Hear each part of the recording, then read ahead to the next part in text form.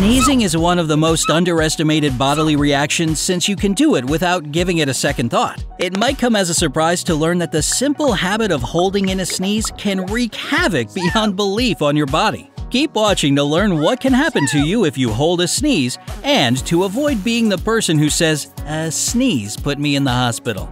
And don't forget to click the subscribe button and turn on notifications to join us on the bright side of life.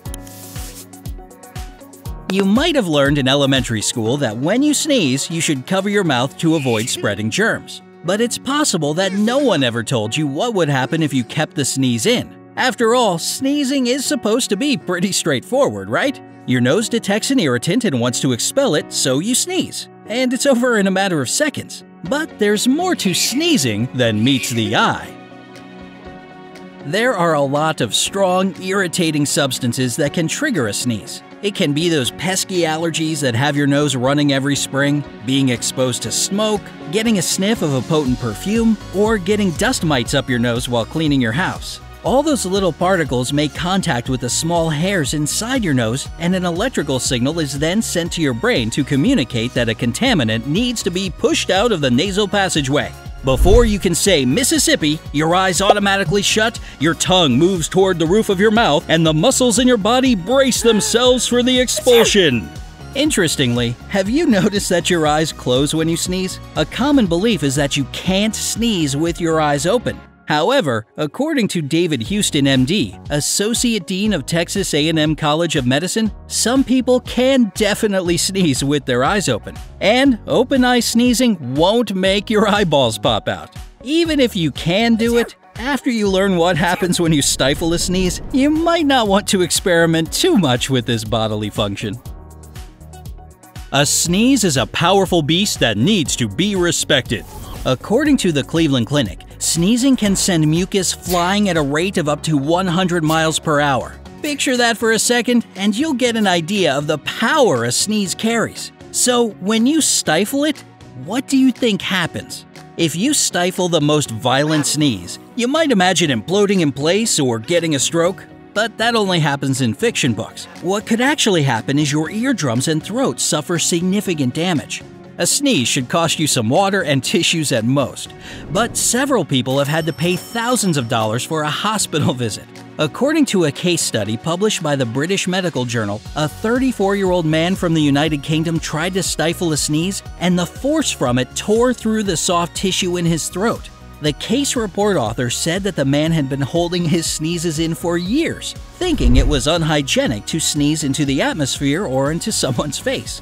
But this would be the last time he would stifle a sneeze, having finally learned his lesson. For the man in the UK, the stifled sneeze damaged his pharynx and formed air bubbles in his neck. This condition is called crepitus, and it damaged his neck's soft tissue. The force of the sneeze had to find its way out somehow, so when it discovered that the nose and mouth passages were closed, it went out through the neck and back into the throat. He was at high risk of neck and chest infection. By the time the man was hospitalized, he had lost his voice and couldn't swallow properly. He was put on a feeding tube and discharged within a week, with an unbelievable story to tell. When you try to stifle a forceful sneeze, you can cause damage to your pharynx and neck, lose your voice, and have difficulty swallowing, or become completely unable to swallow. In addition, you can damage your eardrums and sinuses. And it's not only about what can happen to your muscles. Something else to consider is that when you stifle a sneeze, you are keeping the contaminant inside your body. Eventually, the contaminant can make its way deeper inside, putting you at risk of infection. Middle ear infections can occur when a sneeze is kept inside and the contaminated mucus travels through the eustachian tubes toward your ears. When it comes to the consequences for your ears, don't just expect an earache or infection. According to Dr. Michael Benninger, an otolaryngologist and chairman of the Head and Neck Institute at the Cleveland Clinic, there have been patients who suffered ruptured eardrums and even cracked ribs from the force of a sneeze. Sneezing properly takes just a bit of thought. It's a good idea to know how to sneeze correctly if you suffer from seasonal allergies, if you are coming down with a cold, or if you are regularly exposed to allergens that set off your sneezing reflex. There are a lot of diseases that are spread by sneezing. The common cold, whooping cough, strep throat, chicken pox, bacterial meningitis, and SARS, severe acute respiratory syndrome, among many others.